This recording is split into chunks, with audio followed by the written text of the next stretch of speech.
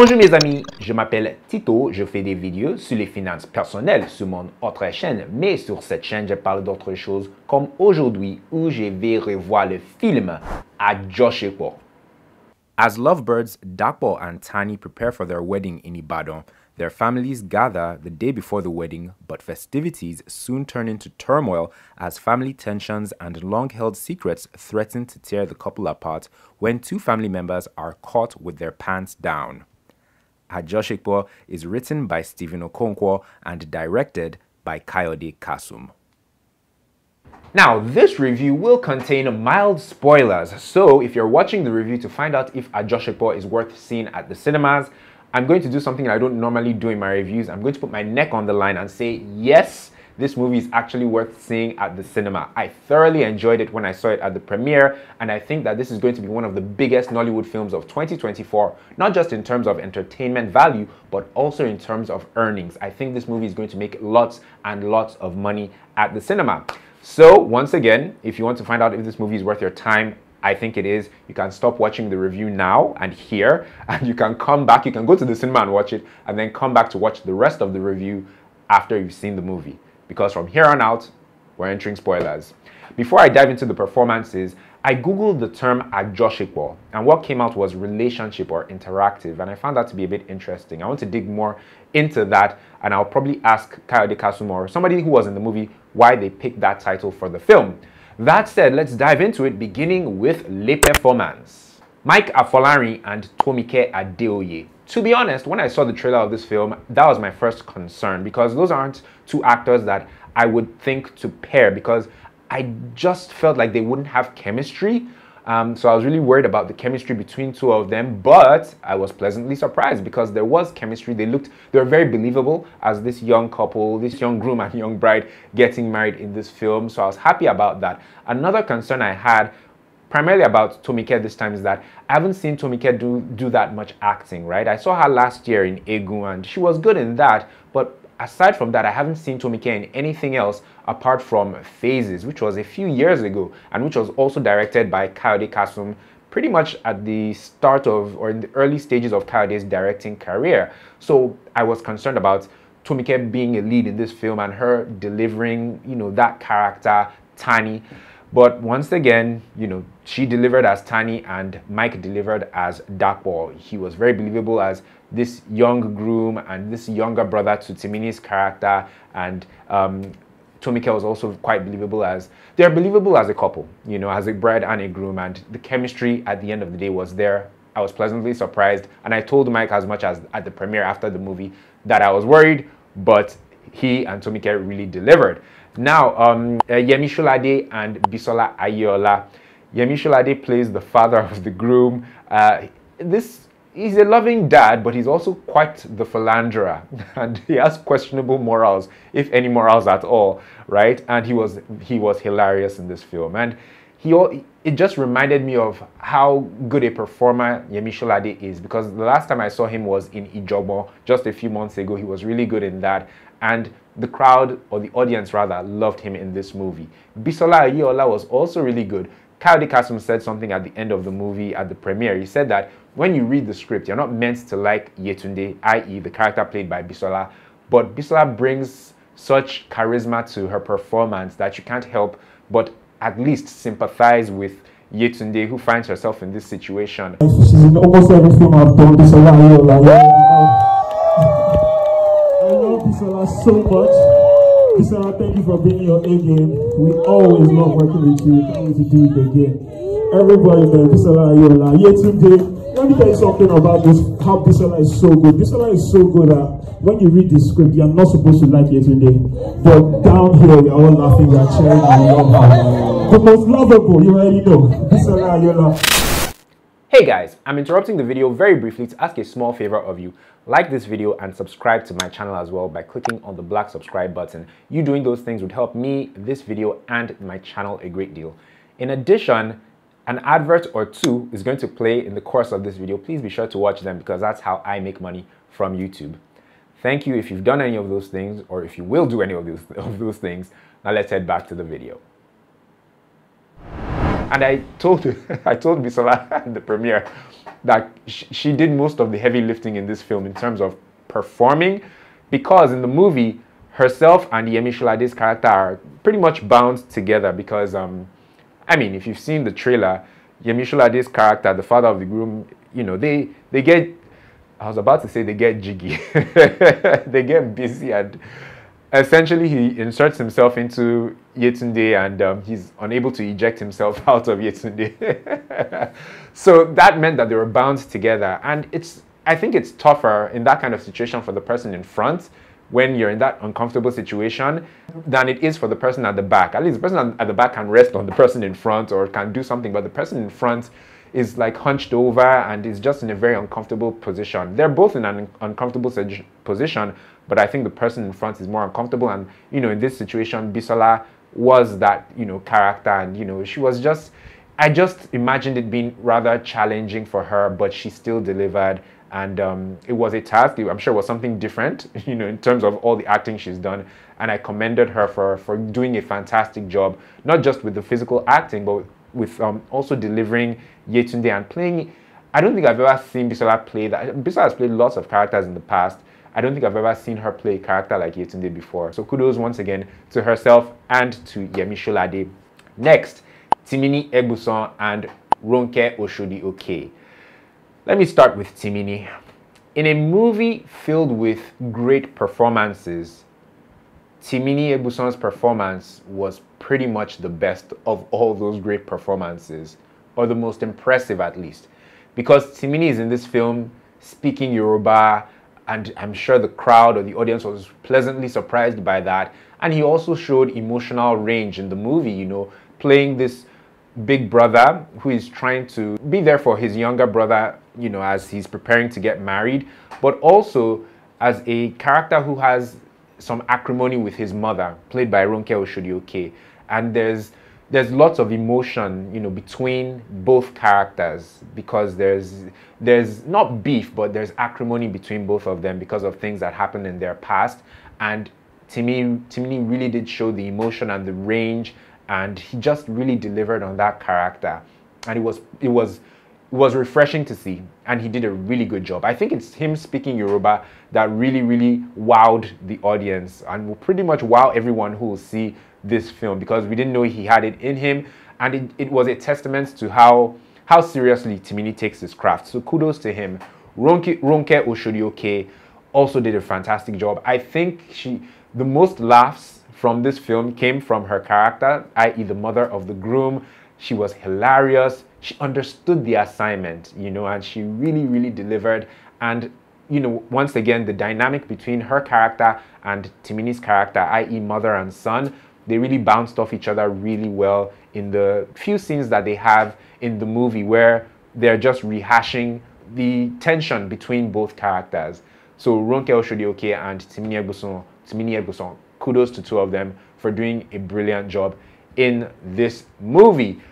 Next, Deyemi Okolawon and Ibrahim Yekini, aka Itele. Deyemi Okolawon, I think this is, in recent times at least, this would be my favorite Deyemi Okolawon performance, because it wasn't the conventional Deyemi Okolawon. He wasn't a lover boy in this film. He wasn't trying to woo a babe.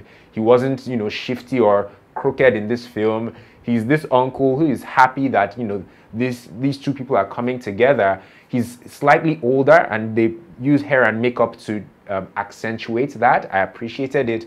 And, you know, he kind of gets dealt a wrong or a tough card in the film at some point. And I liked the performance. He was in a sticky position. Interesting choice of words. He was in a bit of a sticky position in the movie, and he's, you know, helps the rest of the cast to try and solve this issue that they face with Bisola and the father of the groom being bound together for whatever reason. But I think Deyemi did a good job. It was refreshing to see him play something so different, and I really enjoyed his performance. Ibrahim Yekini, aka Itele. I think Ibrahim Yekini's character was my favorite in the film. He plays this Babalawo in the movie who is summoned to try and save the day. And I just really liked his scenes, particularly when they try and, you know, smuggle him into the house. I've seen Ibrahim Yekini in a couple of films since Jagun Jagun. I noticed him from Jagun Jagun, and I've seen him in Jagun Jagun, Kesari, and Egun as well. I think this is the first comedic role that I've seen him in, and I thoroughly enjoyed it, and I'd like to see Ibrahim Yekini play more comedic characters in films. He's a fantastic actor any day, but it was really nice to see him do comedy, and I think, if I didn't mention it earlier, his character was my favorite character in the film. When DME's character goes to see him and gives him his clothes and he's confused as to why he's giving him his clothes, I found that to be quite hilarious. I really enjoyed his scenes, and I really enjoyed the character. Finally, Mercy Aigbe and Bolaji Ogunmola. And Bolaji Ogunmola, by the way, is one of the executive producers of the film. I'll come to her, but let me start with Mercy Aigbe. Mercy Aigbe is the mother of the bride, and it was quite good. It was refreshing as well. I think most of the characters, or most of the actors in this film, I've never seen them play these types of characters that they play in this movie. Yeah, I can safely say that. I've never seen Mercy Aigbe play the mother of the bride before, and she did it really well. She was, enjoyable in the movie. She's this very religious woman. She's religious on the surface, but when in closed circles, she doesn't do very Christian or upright things, right? And if you've seen the movie, you know what I mean. So her performance was quite good. Bolaji Ogunmola, she plays the friend to the bride, probably the chief bridesmaid, and she did a good enough job. It's more of a supporting role, and there wasn't really much to extract from her character. It was a different character that I've seen her play. Typically, she's a desirable character in most of the films that I've seen Bolaji Ogunmola in, but in this film, she's more of a simple girl. I think her character's name was Mary, and there's sparks fly between her character and Timini's character. I think what went on between her character and Timini's character and the sparks we see flying in this film, maybe they want to use that to perhaps propose or hint at a sequel to this film. And hey, if this film really does well, and it probably will, there'll probably be a sequel, and who knows. So all in all, really good performances in this film. And if you've seen the movie, right, or when you do see the film, come back and let me know in the comment section which character was your favorite, because this is one of those films where each character really stands out, and it won't be out of place for you to pick one or two that you'll identify as your favorite. So let me know which character was your favorite in the comment section down below. Ce que j'ai aimé. Dope casting. The cast in this film was really, really good. They were an attractive cast first and foremost, but more importantly, they worked really well together. Everyone was bouncing off each other really well, and the chemistry and the dialogue, everything was there and it was flowing. And I think they couldn't have gotten a better cast, or cast better actors to play these characters in this film. Next, art direction and production design. Really good.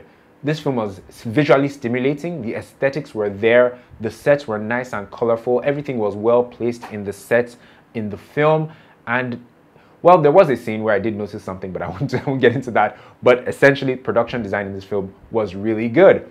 Wardrobe and costume also was really good. Everyone looked really nice in their attire, in their celebration or, their party attire, and even their regular day-to-day attire, because for the majority of the film, it's the day before the traditional wedding. So lots of characters are in their regular clothes, but even at that, it looked organic. It looked authentic, right?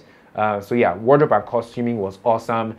Finally, the nuances in this film were really spot on.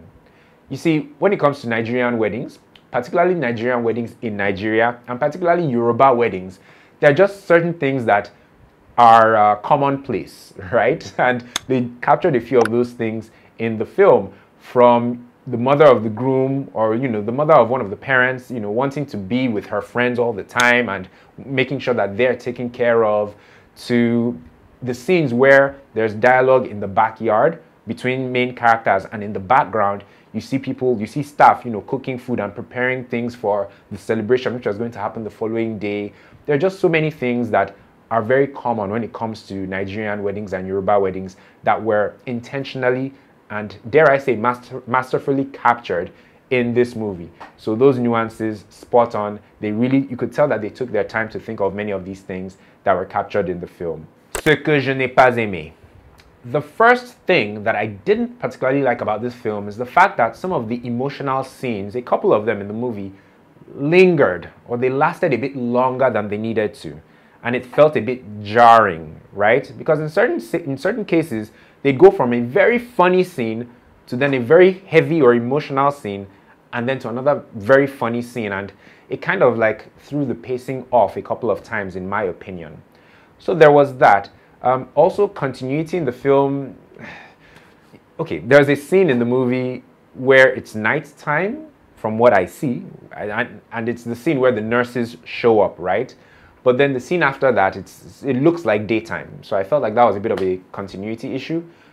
It may have just been me, but anyway, these things happen, so I'm willing to excuse that. Finally, what I didn't like about the film, well, not so much the film itself, but the promotion and the marketing of the film, is the fact that this movie, it has like a sexual undertone to it. I mean, you know the premise of the film. A man and a woman come together, they have sexual relations, and they're bound together, they're stuck together, right? So that in itself is the sexual undertone, even though there isn't, nudity in the film, and the sexuality is not overt. There is spicy language in the film, and once again, the undertone or the theme of the film is a bit sexual. That said, I'm not seeing the promoters of the film, the marketers of the film, or the filmmakers themselves, or even the cinemas, enforcing that this movie is not suitable for children. I don't feel like anyone under the age of 16, or at least 13, should be sold a cinema ticket to see this movie. But I'm not seeing anyone enforcing that, and it's a bit of a letdown. I'm very big on ethics and preserving the innocence of our children and our younger ones.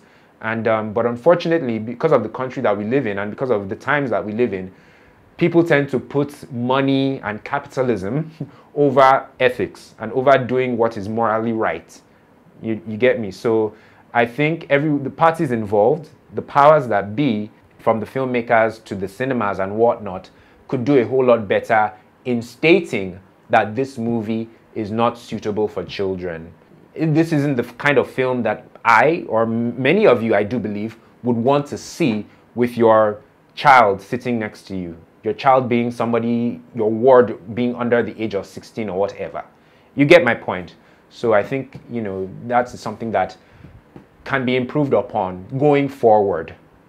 The premiere of this movie, it needed a place in this review because that premiere was amazing. Okay, so I've been for a few premieres of Kayode Kasum's films. I mean, I went for the premiere of Can't Believe the Whole 30 Yards, the premiere of Sugar Rush, which was produced by Jade Oshiberu but directed by Kayode Kasum, the premiere of Afamifuna, the premiere of Obaram, and maybe one or two others. And now this one, I think this is the best Kayode Kasum, and Kayode Kasum throws the best, his movies had the best premieres, in my opinion. But this one for Ajosepo was the best Kayode Kasum movie premiere and the best Nollywood movie premiere I've ever been to, if I'm being honest.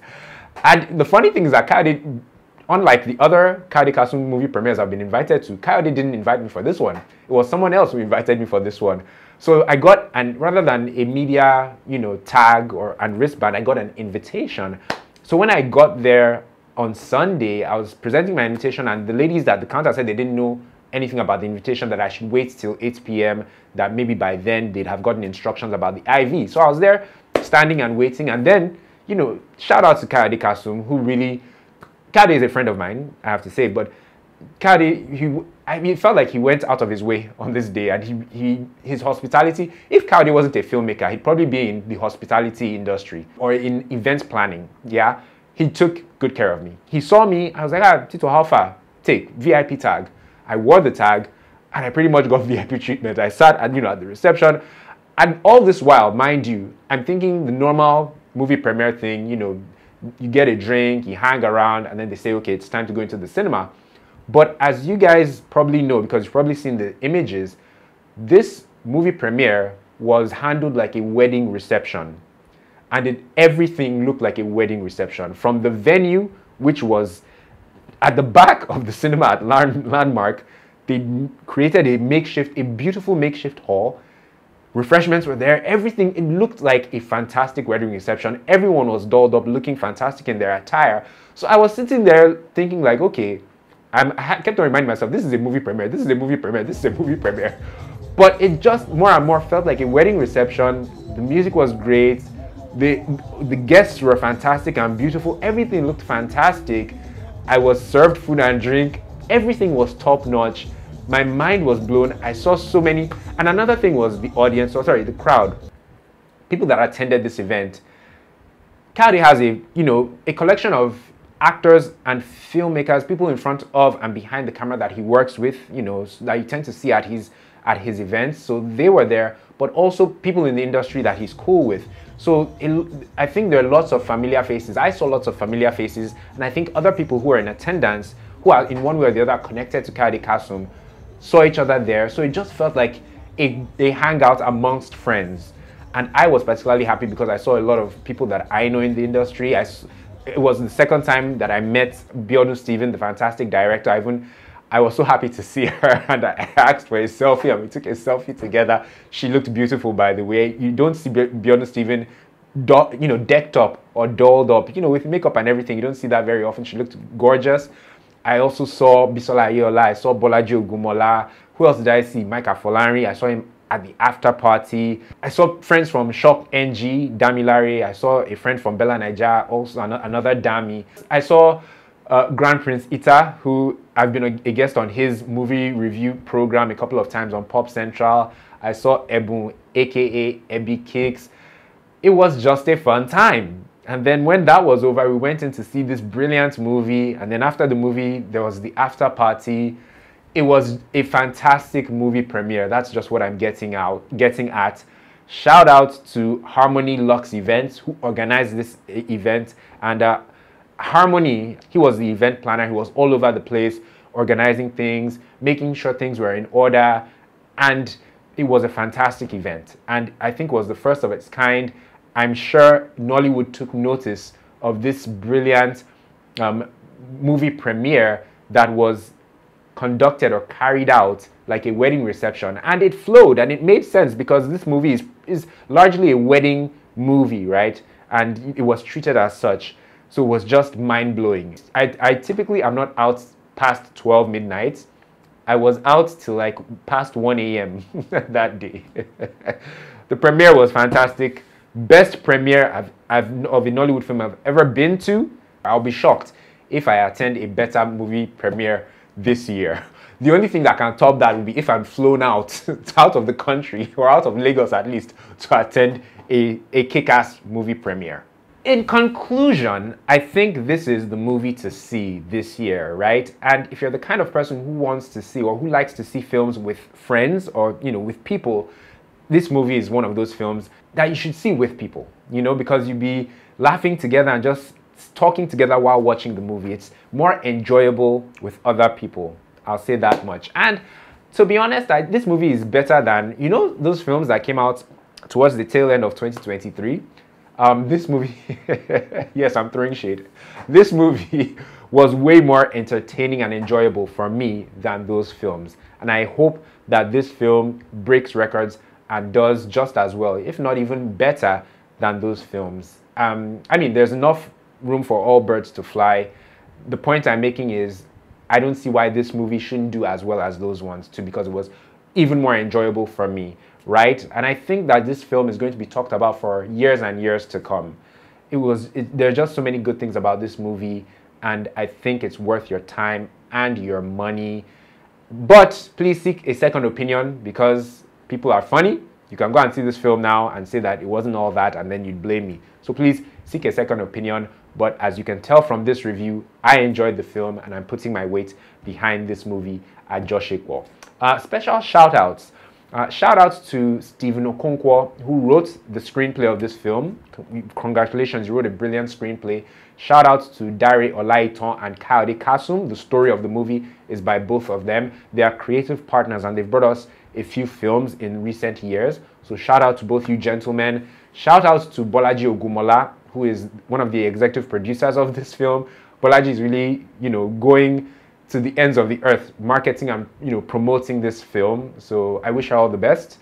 Congratulations, Bolaji. I believe you guys are going to do really well at the box office with this movie. Shout out to the producer of the film, Faye Fumi. Faye Fumi, you did a really good job. I'm happy and I'm very proud of what you've achieved and what you and your colleagues essentially have achieved with this film. Shout outs to Ife Olujigbe as well. These are all people under like the Film Tribe umbrella. They work closely with Kayode Kasum, and it's just really inspiring to see the big things that you guys are doing and to see that you guys have pretty much struck gold, in my opinion, with this movie. Congratulations to all involved. Time to rate this film.